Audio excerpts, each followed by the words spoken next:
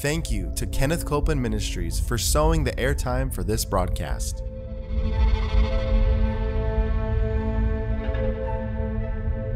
There's enough power in every sick room and in every hospital room to raise up that sick one. That may be describing you. Yes. You may be in a sick room. Yep. You may be in a hospital room. And I want to remind you, power is present. That power is there to do a work. Believe in what's present, not trying to get something, but notice that He's already made it yours. It's present right where you're at.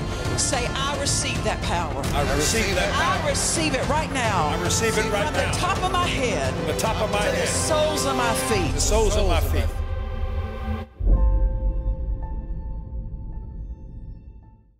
Welcome today to Jesus the Healer. Thank you for taking the time to be with us and bring your faith. That's right. Release your faith. You say, well, Pastor Nancy, what does it mean to release your faith? Expect something.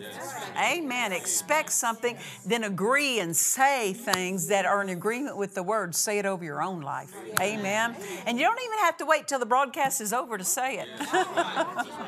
When you hear something that stands up in your heart and feeds your faith, say it. Amen.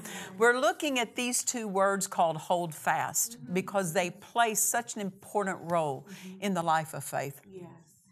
That we're learning to hold fast in the face of circumstances that oppose us. Yes. We're looking at Hebrews chapter 4, verse 14. And before we read it, I want to say this. Go back and watch previous episodes because we build upon this each time. And so we want you to get the whole picture of what we've been teaching. Hebrews chapter 4, verse 14.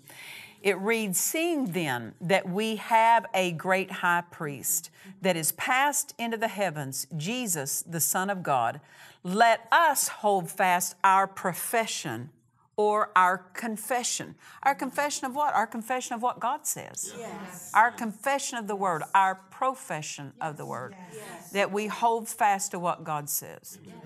Notice Jesus has a part. What is that? He's the high priest of our profession or our confession. We have a part. What is it? To make our confession. And once we make it, He's listening for it. Yes. Give Him something to hear. Yes. He cannot be the high priest of our silence, our absence of saying, our lack of saying. He's the high priest of what we say that's in line with the Word, the confession of it. And then Hebrews chapter 10 and verse 23 reads, let us hold fast the profession of our faith without wavering. So it's not enough to have a profession. We have to not waver, have a firm grip, firm hold on what we believe, what we're saying, and we're not backing up on that. Why? Look at the last phrase of Hebrew 10:23. For He is faithful that promised. That's why we can certainly hold fast, because we know this, He'll always fulfill what He says. Amen. Then we were also looking at Revelations chapter 2, verse 25. It reads, but that which ye have already, hold fast till I come. There's two ways to look at this. That which has manifested. Hold fast. Once you've received an answer, once you've received a miracle, once you've received help to a need, hold fast to that. Well, that's certainly true. But notice it doesn't say that which has manifested, hold fast. It says that which you have. You have things in Christ that you might not have had come to manifestation yet. That's true. It's waiting for your faith. Yeah. In Christ, you have healing. That's right. In Christ, you have provision. In Christ, you have an inheritance that meets every need of this life. So that which you have already, you have that. Whether it's manifested or not, you have that. Amen. So we could read it that way there in Revelations 2, verse 25, chapter 2, verse 25, but that which ye have. Just agree with the word that I have these things. Already hold fast. Why? Because that's what will bring them into manifestation. Amen. Praise the Lord. Then we've been saying this, holding fast means you don't change what you believe just because circumstances are felt and seen that are different. Don't let circumstances rewrite what you believe. Amen. You believed God was your provider before that unexpected bill showed up. When it shows up, still believe He's your provider. Don't change and go to, what am I going to do? You're going to do the right thing. You're going to confess the word. Jesus is listening as the high priest. He's listening for your confession. Amen. He is listening for it. To hold fast, this is a key thing to holding fast. We're daily confessing. We're daily making our profession. It's a lifestyle with us. It's not just random moments in our life. It's not just a random way we talk. It's our lifestyle. That the outflow of our life is confessing what the Word says. And I'm not talking about you go around talking in Scripture and verse all day. I'm saying that the truths have worked their way into your conversation. That you're on the positive side. You're on the Word side. That when the boss tells you, you know, the numbers in our department are going down, just your first automatic response is, that'll change. That'll change.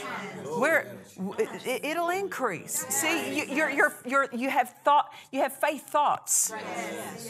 And it's not like you trying to on purpose dig out a faith thought. It becomes the flow of your thought life. It becomes the flow of what you believe. It's just an automatic outflow. Amen. What enables us to hold fast whenever things are pushing against us? What is it? It's ongoing feeding on the Word and confessing that Word. That's right. Ongoing intake of the Word. Ongoing releasing of the faith. Releasing that Word you take in through the confession you make. Amen. Anytime we have backed up on standing our ground, we probably first quit hearing.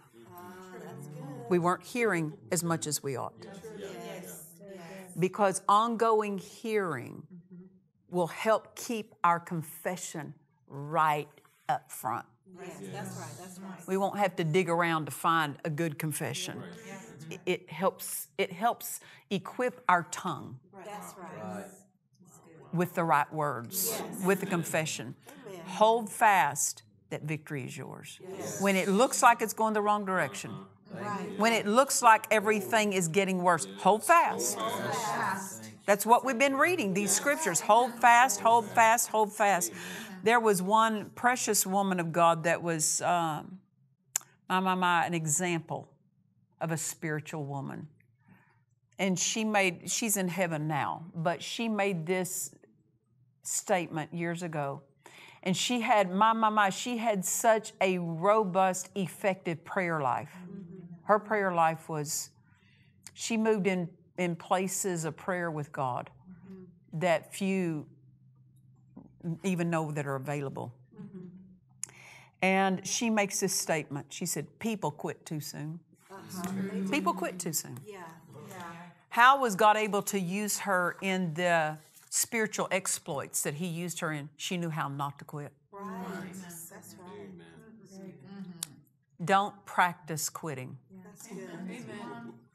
So many, really, if people are going to be led by their flesh, led by their mind, led by the reasonings of their thought life, they'll quit. They'll quit. Don't practice quitting. Practice holding fast to the Word. Amen. This is where some people they practice quitting if they don't see an immediate change. They let go of it.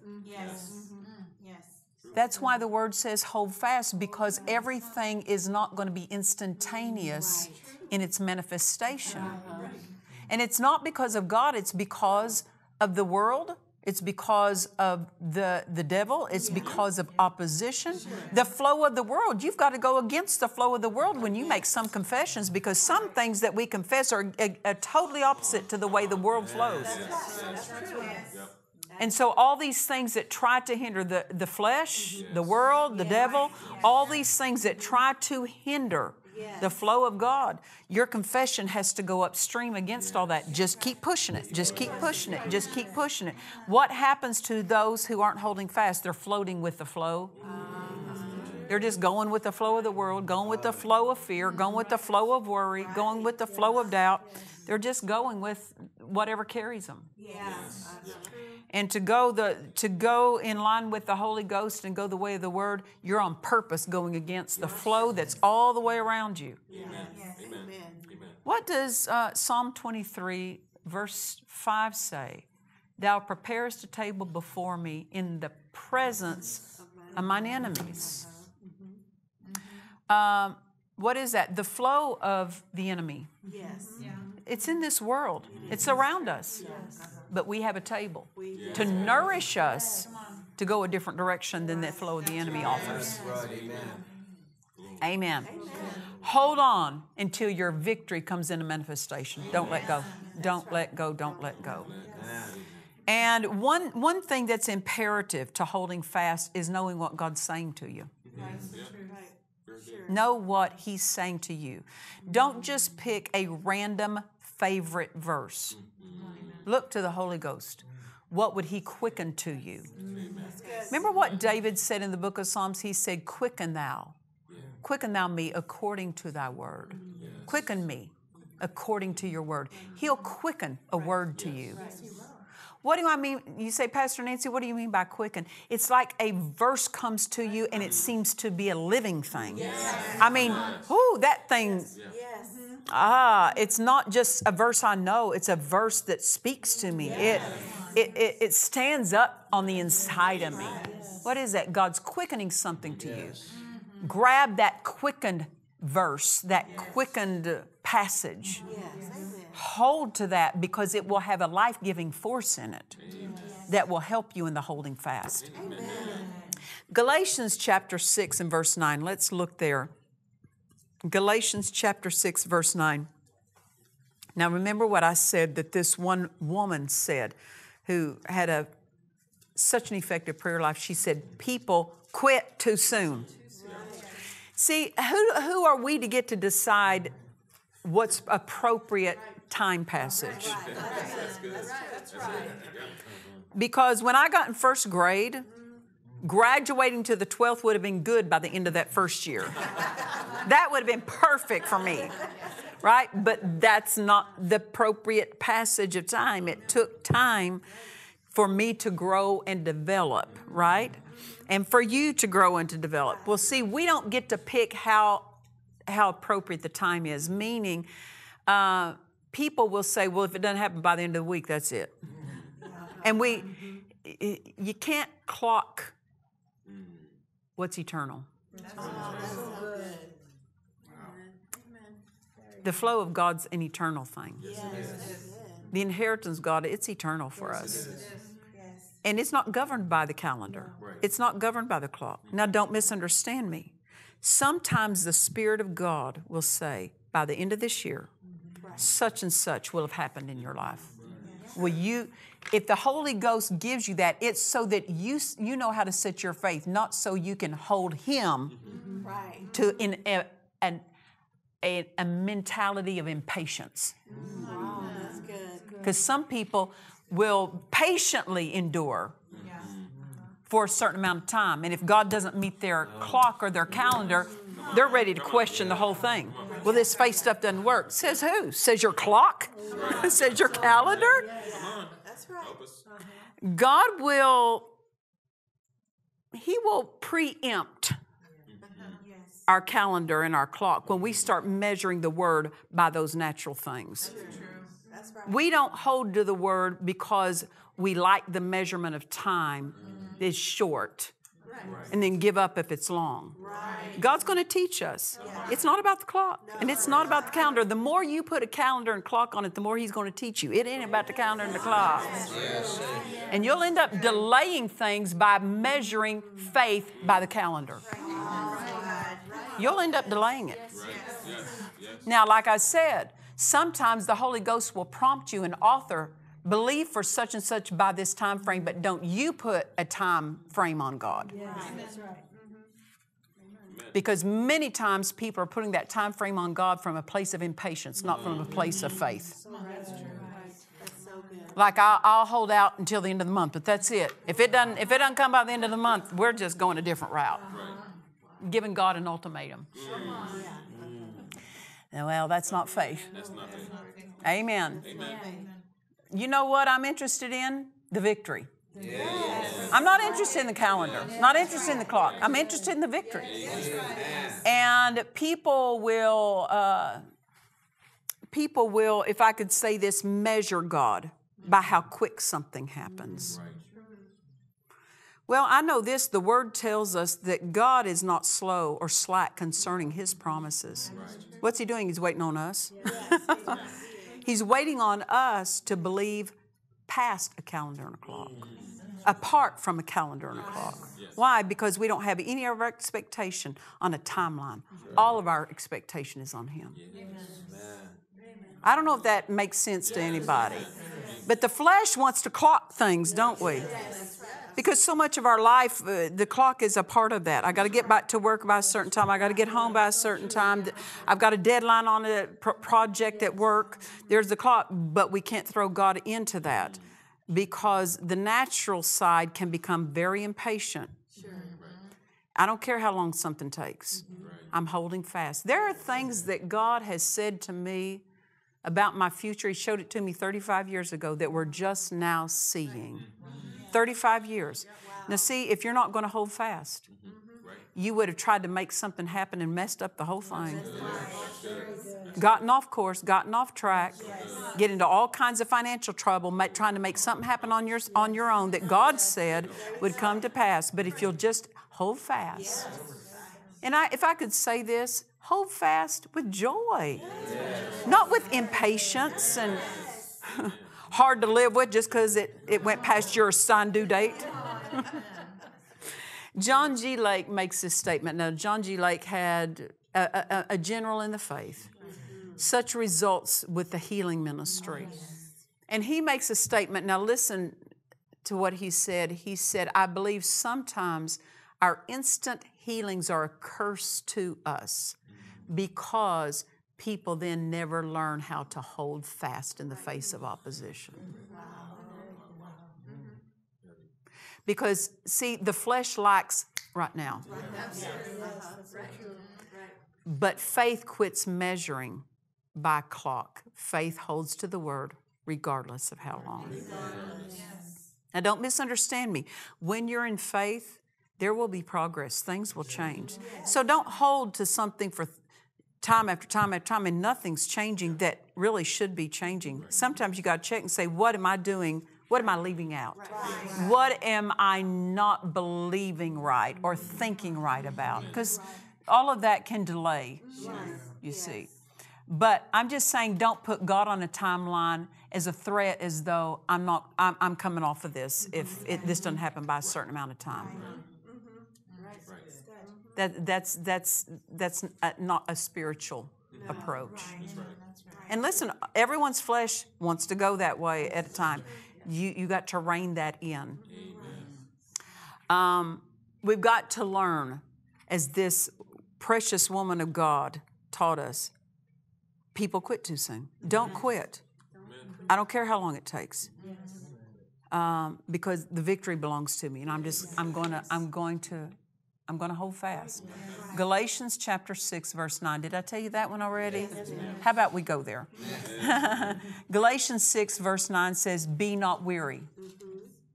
For in due season we will reap if we faint not. Now look, where weary, the greatest degree of weariness can happen is not in the body, in the mind. Yes, that's right. If people grow weary mentally, they think wrong, it will rob from them. So don't allow yourself to get tired up here. Well, how do you not get tired up there? Keep filling up with the Word. Keep filling up with the Word. Live full of the Word, live full of the Spirit, and you'll be refreshed.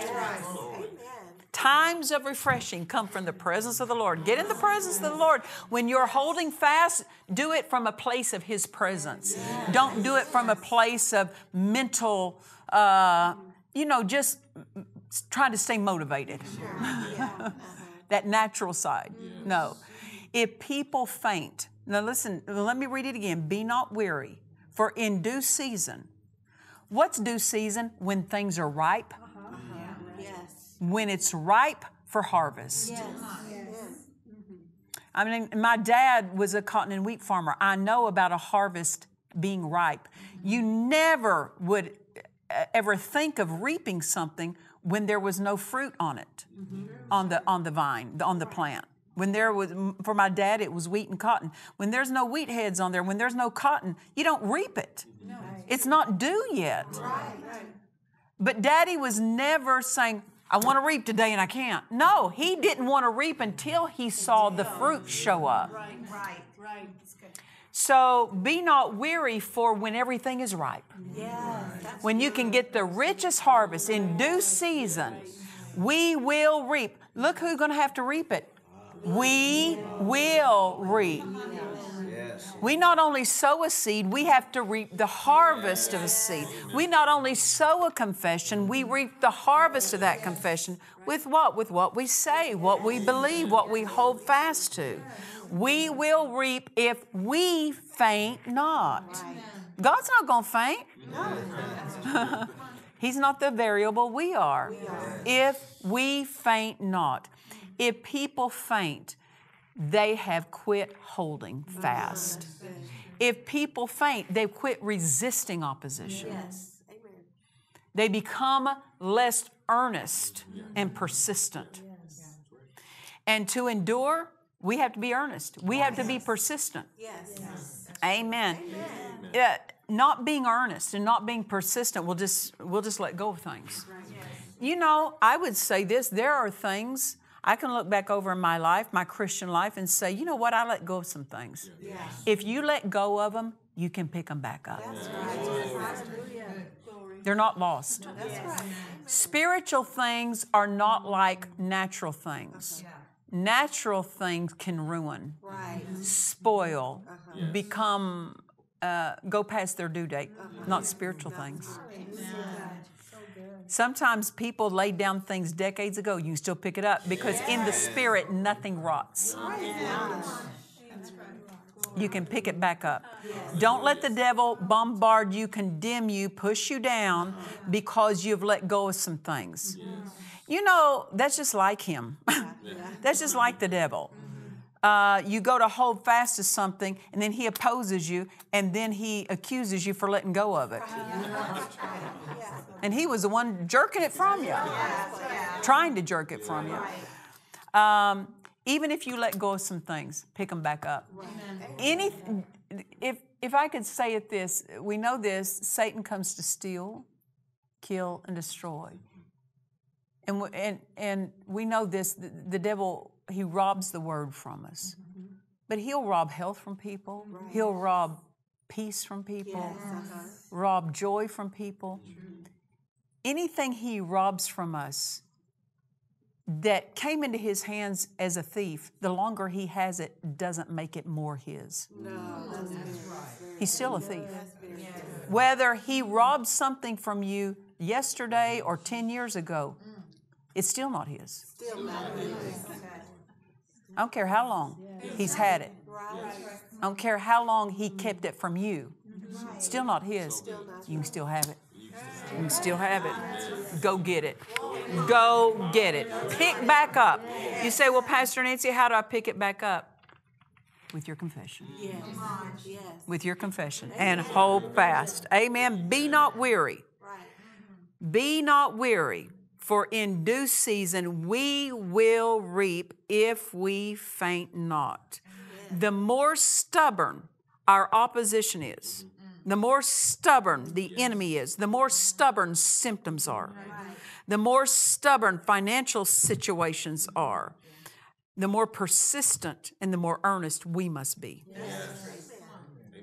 The more we must strengthen our grip of holding fast. Amen. Jesus already won for us. But it does call for us to hold fast to what was won. Amen. We have to be interested enough to hold fast. Like I said, sometimes people lose things. They drop things from that grip of holding fast because they lost interest. Right, that's true. What you don't hear, just keep flowing into your life, you'll lose interest in.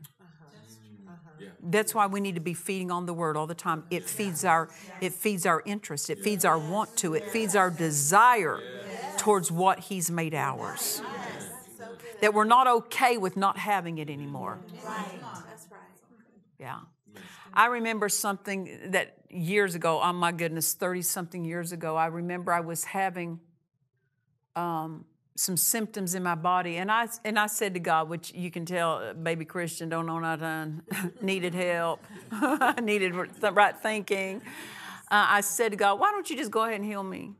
Why don't you just go ahead? Like it's on your side, you know, it's on your side.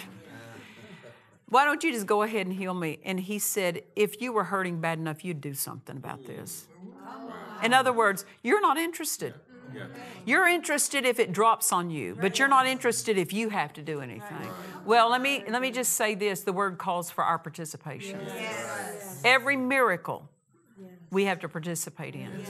I want to pray for you right now. Those of you that you have pain and symptoms in your body, that power is flowing right now. I say, Satan, you take your hands off their bodies. That which they have laid down, we pick back up.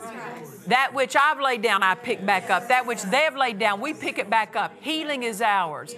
A pain-free body is ours. A disease-free body is ours. So we say, Satan, you take your hands off our body. We hold fast that Jesus is our healer and He's our healer now. We have healing now regardless of what we feel, see, or what we hear. We have it now and we thank you for it, Father, right now.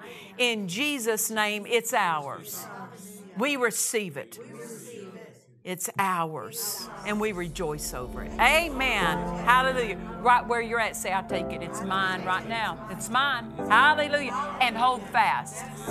And you don't want to miss next time because we're going to keep going further. But until then, remember this. Jesus is the healer. God bless you. To watch or listen to today's message and other messages by Nancy Dufresne, visit DufresneMinistries.org. In this book by Nancy Dufresne, Peace, Living Free from Worry, she teaches how to close the door to worry, fear, and doubt. Order now at DufresneMinistries.org. Come join us for our Dufresne Ministries Miracle Crusade in Tulsa, Oklahoma at the Rock Church, April 16th through the 20th. For more information, visit our website at DufresneMinistries.org. We trust you've enjoyed this message. Visit us at DufresneMinistries.org to learn of our upcoming meetings, share your testimony, submit a prayer request, or visit our online store. Thank you to the friends and partners of Dufresne Ministries for making this production possible.